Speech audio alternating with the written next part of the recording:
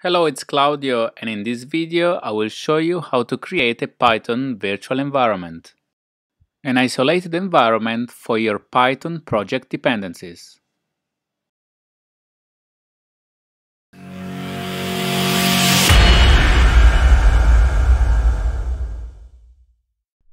On my Linux system I have defined two aliases, one called pip that points to pip3 and one called Python that points to Python3. Let's verify the Python and pip installations using the commands python ---- version and pip ---- version.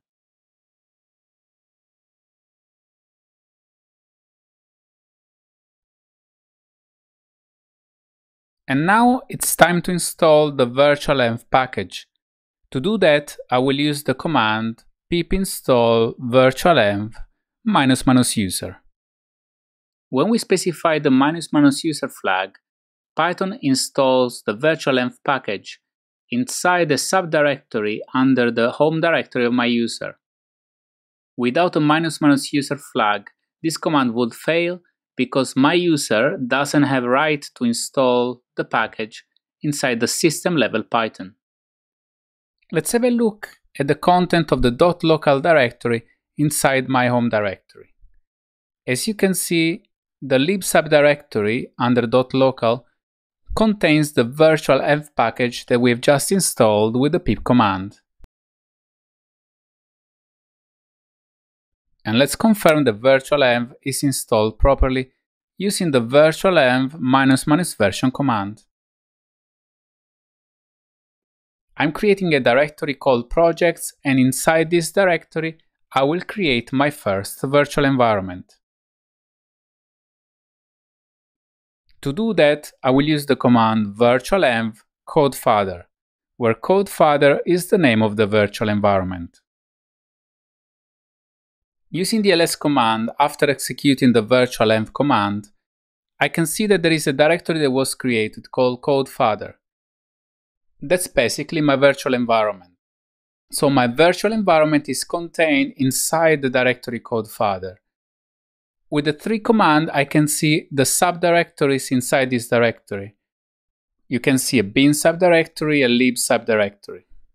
Inside the lib subdirectory, you will see all the packages that are installed inside the CodeFather virtual environment.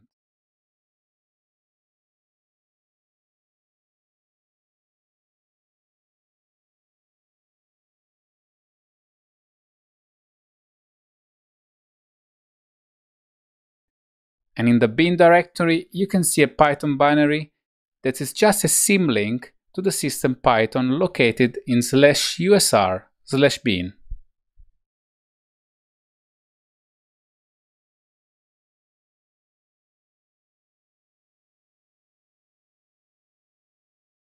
It's also possible to create a virtual environment without using the default Python interpreter of the system. I can use the -p flag and pass the full path of a different Python interpreter to create a virtual environment that uses a different Python interpreter. In this case, I use the flag -p followed by /usr/bin/python 2.7. As you can see, looking at the bin directory inside my new virtual environment called CodeFather 2.7, the Python binary used is Python 2.7. And now it's time to activate my virtual environment called CodeFather. Activating means enabling the virtual environment so I can use it. From the moment in which I activate a virtual environment, I stop using the default Python environment in my system. After activating my CodeFather virtual environment, if I use the which Python command, I can see that I'm using the Python interpreter inside CodeFather/bin. There is also a way to get out of a virtual environment. To do that, we use the deactivate command. And then if I run the which Python command, I can see that now the default interpreter is the system one located in /usr/bin. But let's find out why. If I look at the value of the path environment variable when I'm outside of the virtual environment, and then compare it with the value of the path environment variable after activating my virtual environment, I can see that at the beginning of the path environment variable, there is the bin directory inside the CodeFather virtual env. That's why when I activate the CodeFather virtual environment, the default Python binary becomes the one inside CodeFather/bin. Inside the deactivate script, you can see the lines responsible for setting the new value of the path environment variable once a virtual environment is activated.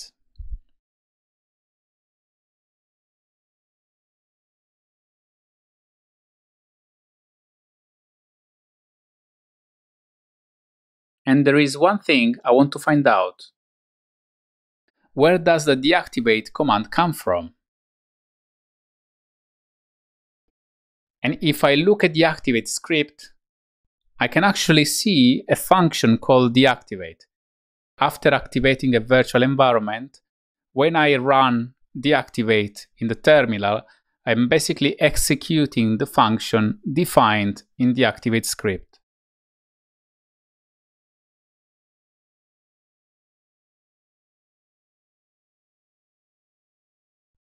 Let's activate the CodeFather virtual environment again, because I want to confirm that when I install a new package, like the Django one for example, the new package gets installed inside the lib directory that belongs to the virtual environment.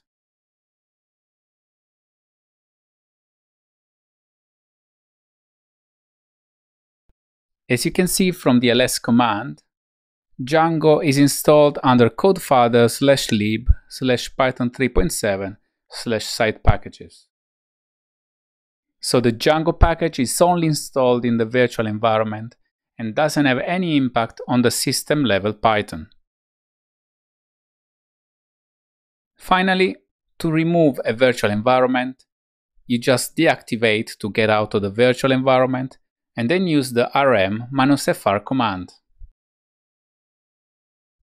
That's it for this video, and if you have any questions, let me know in the comments. Also, if you want to learn how to become a Python developer, hit the subscribe button to get notified every time I publish a new video. Thank you for watching, and see you in the next video.